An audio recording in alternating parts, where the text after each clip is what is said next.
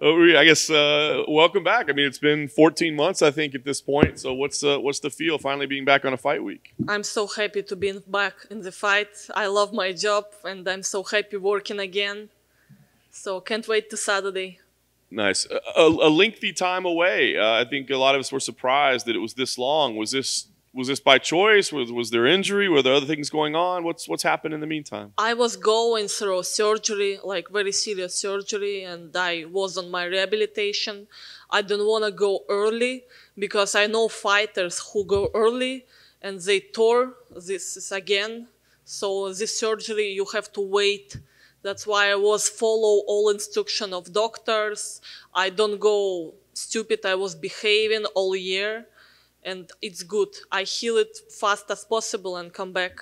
That's awesome. Was that tough for you to do, to be disciplined and not rush back the way many people do? For real, discipline is always hard. The problem is that when you have surgery on your knee, you not really feel it. And if doctor tell you not to run, you might have feelings that you can be okay to run, but it's not like this. You just not feel it, and you have to listen what doctors saying you and follow their instruction if you want to heal your knee faster. Because I know fighters who was out with this trauma for 2 years because they didn't follow doctor instructions. They go after 4 months like, oh, I'm okay, I not feel pain. They go and tear it again and they have to do surgery again and go through this again. So I was just doing everything smart and follow doctor instruction, and trust me, I come back soon as possible. I love my job. Awesome. The last time we saw you, obviously a difficult loss, the big upset. People say the biggest upset of the year. I mean, Yeah. what was that experience like for you, and what did you take out of that fight? I just was having a lot of troubles in my life that I didn't decide. I just take new fight. And for real, I should take my time, I should rest, I should fix all my life before come back to new fight. But I take this fight so fast and yeah, I trying to jump high as possible, but I fucked up. So has the focus, obviously the rehab, but has the focus been fixing the things outside of the cage that were Yeah, bothering? I'm from Kazakhstan and there is very bad economic and I was like struggling before UFC, before I signed contract, I was struggling very bad. Like also I was riding my bicycle like 5-6 hours a day because I don't have a car. After my UFC fight, I buy myself a car and I don't have to ride bicycle everywhere. Like it's very comfortable. Now this camp I feel much better because for this money I make my camp comfortable, my conditioning comfortable, and I trying to make everything best because I having money now. But before my fight, I like with Shanna Dobson, I didn't do this. I didn't take break. I didn't fix my life. Like didn't get car to myself. I just keep going, and my body was already exhausted from past cut, past fight, past camp. I just didn't let myself time to recover. Like I never fight in so high level because in Invicta I can do this. In Invicta, in like another promotion, I fight every month, and in another promotions that's okay. But it seems like in UFC you can't do this because everyone's so good. Like you can't go fight so early. You have to recover your body. You have to be in the best shape you can be. And sometimes it's better to have your time, to take your time and rest, get your things done, and after come back even more stronger than take second fight. Like it's what I usually do in my life, just fighting, fighting, fighting. But I shouldn't do this in UFC.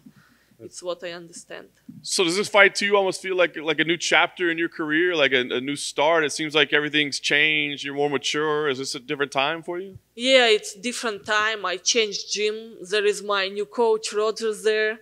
I start working with him on this camp. And he brought me to good shape, very good shape. I never felt like this before. I like my coaches in ATT, Mo and Gabriel. Hi.